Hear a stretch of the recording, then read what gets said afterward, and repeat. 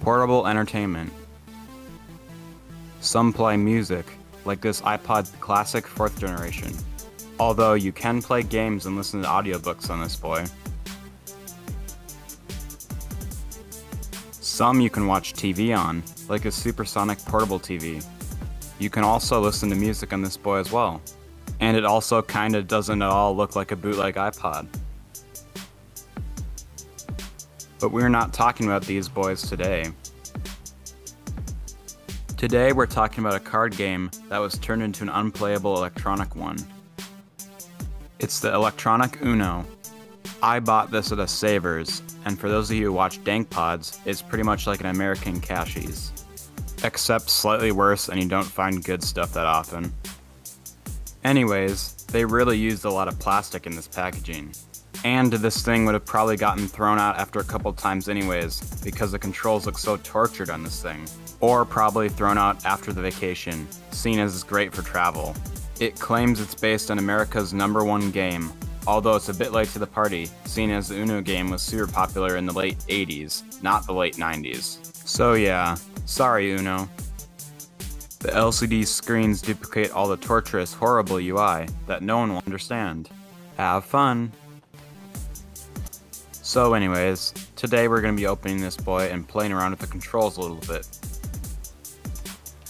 And as you can see, someone's already been in here, which is probably good, because now I don't have to cut through the packaging. Alright, let's get this boy out of here. Ooh, the manuals are protected. So let's get it out of this plastic.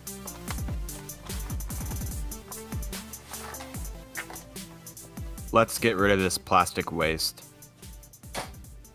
And let's take a look at this boring manual. Yeah, it says how to play the card game. And on the back, it shows you the horrible controls and the batteries that probably don't work anymore. And finally, it shows you how to play on the torture device. It also was made in 1998, so the batteries are definitely toast. So yeah, this manual is not good, but not exactly bad either. Now let's get to the chunky boy. And just as I expected, this boy weighs absolutely nothing. Ooh, it has a label on the back. Probably to remind you of the trashy controls. Like, why did they have to stagger them like this? I mean, it was the 90s and weirdness was in style, so I guess I can't be too hard on it. There's the battery compartment, by the way. Well, let's see if this boy even turns on. Wait, no way. This boy powered on. Let's start a game then. Hey, I didn't know Uno had its own theme. And the part where it gives you the cards sounds like when Mario goes down the tube thing. Well, anyways, let's see what I can do. Okay, is that bad? Good? How am I supposed to understand this? Wait. That literally sounds like when you shoot things in Galaga. It's so funny. Let's restart this. I obviously don't know what I'm doing. Well, that certainly gets annoying, doesn't it? What's also annoying is this color scheme. Yellow and red? Is this some sort of McDonald's toy?